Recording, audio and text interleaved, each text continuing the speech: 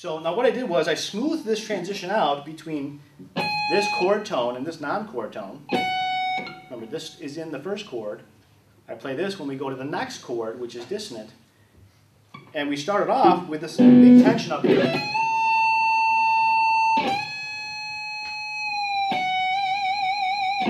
So there, I went from G. This note is out of key totally. Totally out of key. Sounds like crap when you play it by itself. Okay? Nasty. Okay? But being bent allows me now to have that descending vocal style to get into the F sharp. Okay, so we're combining some of different ideas here, and that effect is always going to be the same. Okay, one more time.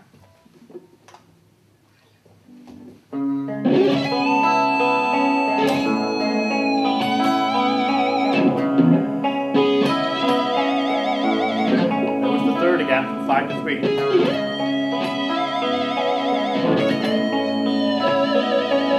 Use the vocal thing again, coming down from 2 to 1.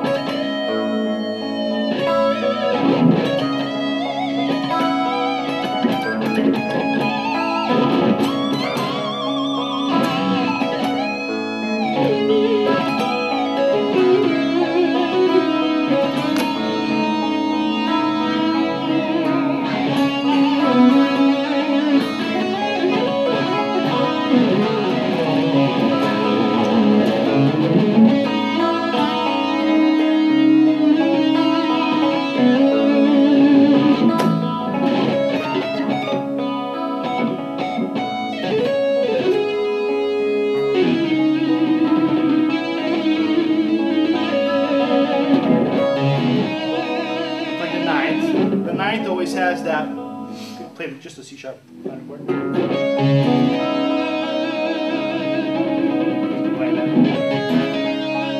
Half step below the third. The third is the most dramatic note of our minor triad. It's a very lonely kind of note. It has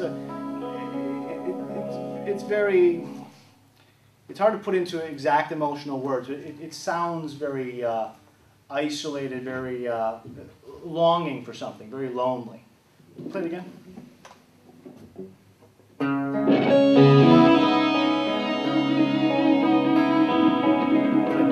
Continue the regular progression.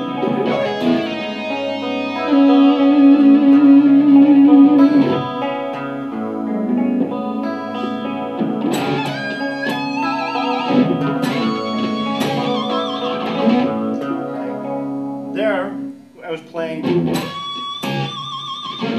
I bent up to the C sharp note, waited for the vibrato, then on the next beat, smacked the note again and applied the vibrato on a bent note really wide. Because it's more dramatic than hitting the vibrato from the beginning. Play again, please. Isn't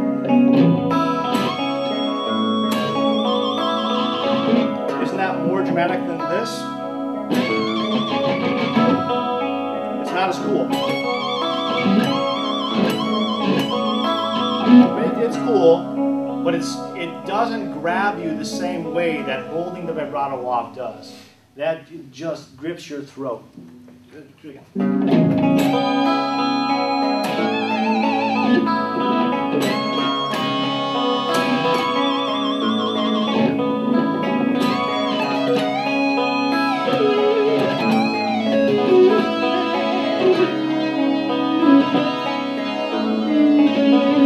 Try to use a lot of the same ideas so you can hear them over and over again. Okay. Anyway, the main point is that these thoughts that I have are removed. They've just been eliminated over long periods of time by going through and not having to think about it. And the way I would get to that point is asking myself either how do I recreate this, and then how do I recreate it all the time, and what do I have to do right now to get that sound, and you start memorizing what different feelings sound like and be able to identify them. And brings up a very special point about music theory. You know, people misunderstand what music theory is. There are those who know nothing, and they think that music theory is just a bunch of set of rules that restrict you. that couldn't be further from the truth. And then there is the vast majority of other people who do know something about music theory, and they think that music theory is a way to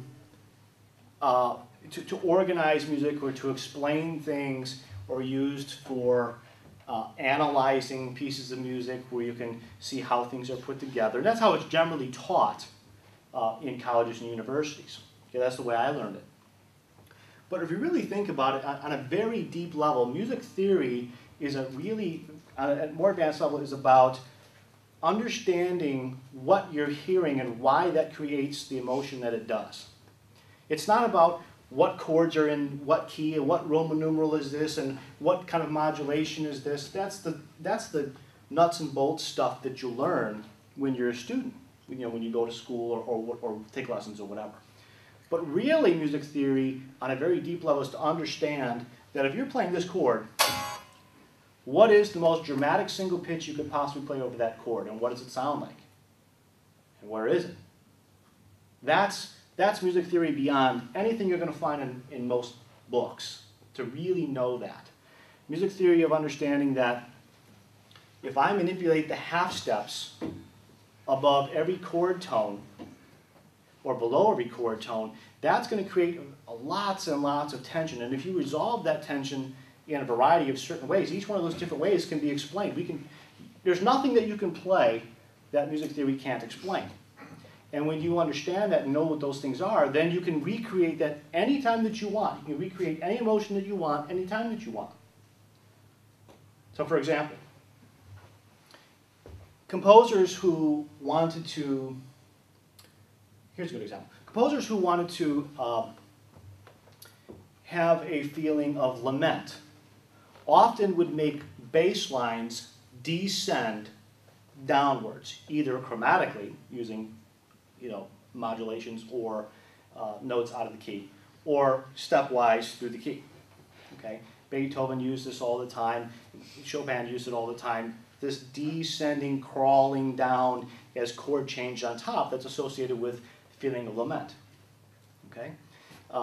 So if you know that, and you understand the basic ideas of how that works, when you want to create a lament feeling using just the bass line and putting other things on top of it, you can instantly go right to that.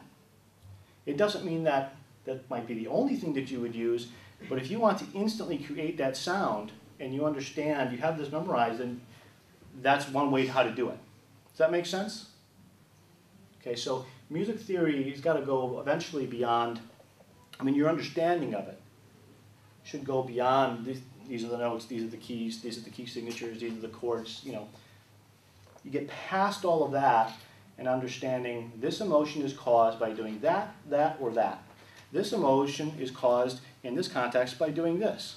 But in this context, if you do that, but in that context, if you do that same thing, it doesn't cause that same feeling. It's just like if you play an E note over an E minor chord, it has a certain feeling. If you play that same E note over a C chord, that E note doesn't sound anything like what it did in the first case, even though it's exactly the same pitch. Make sense? Yeah, absolutely. All right. So now you got a big, big, long answer to your question.